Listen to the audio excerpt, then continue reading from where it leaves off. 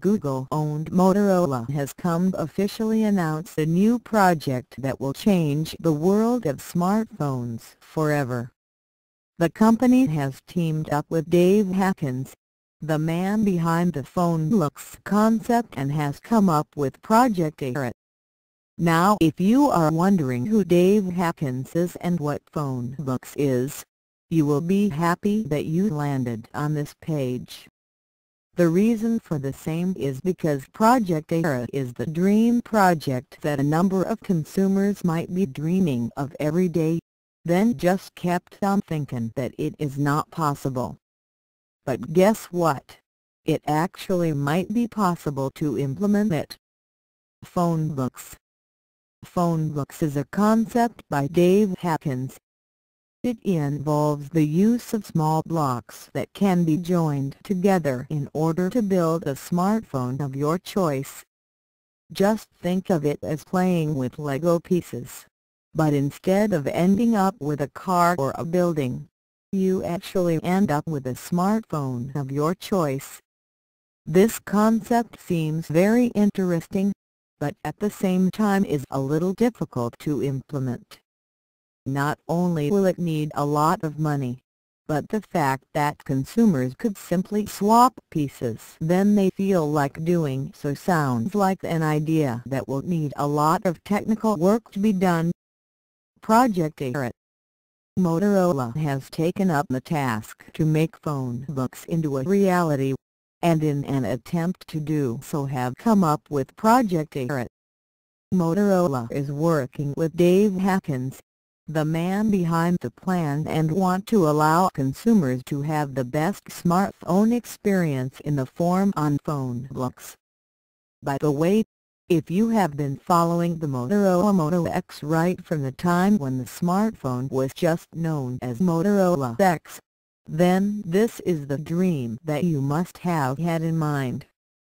Because it was believed that the Motorola X, now Motorola Moto X, would allow consumers to customize the device at a level that had never been done before. It was believed that consumers would be able to choose the display size, chipset, battery size and many other specs and features of the smartphone. Many consumers were excited about having a huge capacity battery. Many dreamt of combining multiple brands in order to get the best camera experience. Many dreamt of using the best chipset available in the market.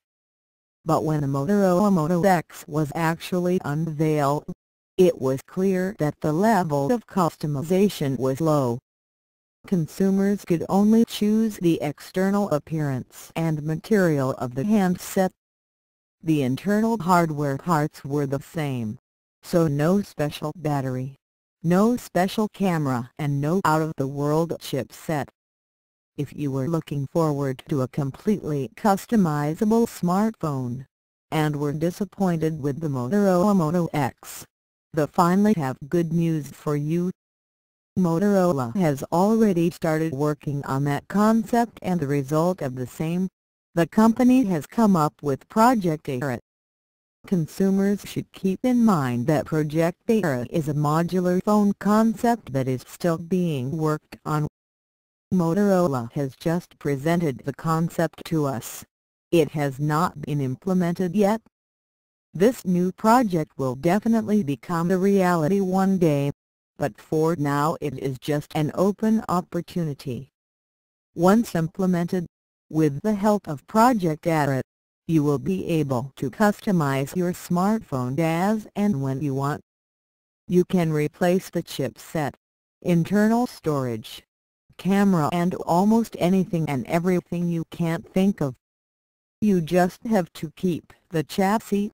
Everything else can be swapped.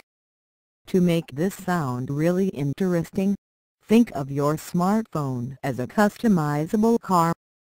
You can change the doors, the engine, add turbo, change the spoiler, slap on some vinyls and do almost everything you want in order to customize it. You can tune it to be more fast in performance, more light in weight or more efficient with a huge battery backup. You will be happy to know that Motorola has been working on Project Ara since a year now. So it seems that the company did not directly adapt the idea of PhoneBloks, but might have integrated it later. The company will soon be sending invites to developers in order to ask them to develop modules for Project Ara. Motorola is expected to roll out an alpha version of the module developers kit sometime in winter this year.